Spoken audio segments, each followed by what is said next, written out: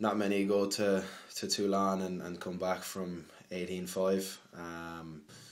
That's probably a testament to, they've played 8 games in the Premiership at the moment, and they've won 5, and there's a lot of changes in their squad and whatnot, and they've made it work. And I think that's down to obviously Baxter being a quality coach on that element and making it work, and it's something that we're quite familiar with here, that you adapt and you learn, and I thought that's what we did last season here as well, is having that clarity, and you can see that over there with them. They've had a lot of changes, but they're making it work, and to do that comeback is probably something that they're going to have a lot of momentum going into this weekend, and we're aware of that, but we prepare like it's any other game. Every game when you put on the Munster jersey is a must win, and not just a must win. You know what I mean? You don't add that pressure of it, but if you're any team with an ambition, you go out every weekend with that, the mindset to win, and you review it when you don't, and you look at how you can, and sometimes it mightn't work for you, but you try and figure it out, and it's a long season, so we know we can trust what we have, and we'll find our tweaks, and we'll make them count.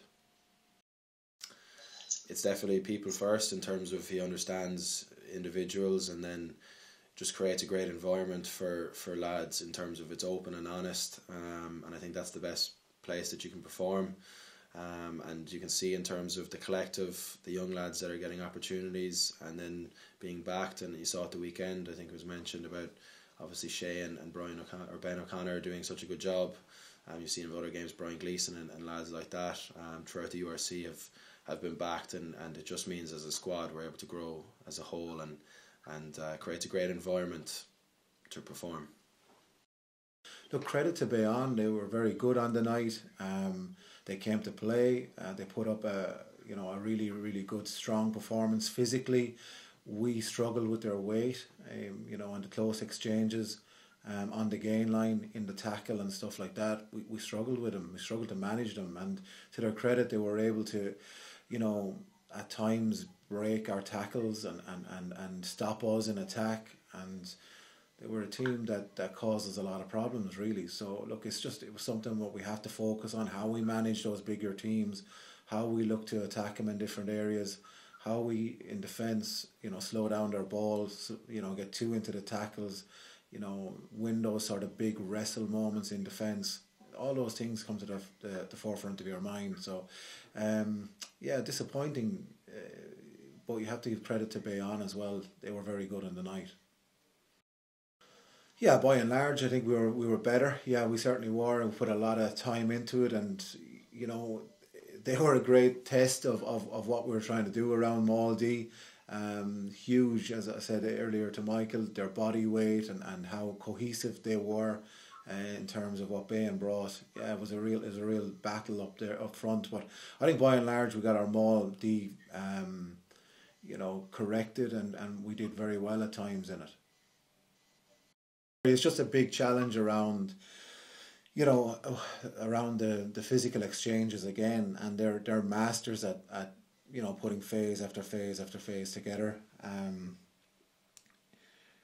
They'll offer challenges around the maul and the scrum, and not a whole lot has changed in terms of what we'll face.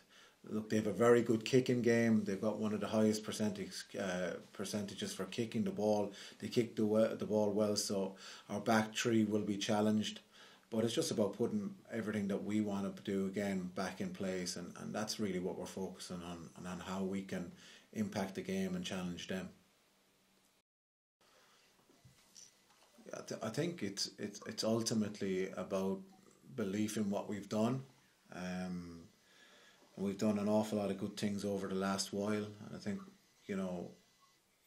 there are times when you don't play as well as you want to, but I think the key thing is that we believe in how we've, I suppose, gone to places like this and put in performances, and you draw on that, and ultimately, trying to get our scrum, our set piece, our breakdown, our defensive sets, and putting all that cohesion together, how we manage our kicking game, that's the key thing. And look, there'll be huge belief in the building that we can do that. We've got some very, very experienced players now, mixed with a little bit of youth, who bring that sort of exciting edge to them. So you just believe in what we've done. And look, it's never easy, and going to England is a tough ask, but it's something that we're looking forward to, and we'll just bring our best game, hopefully.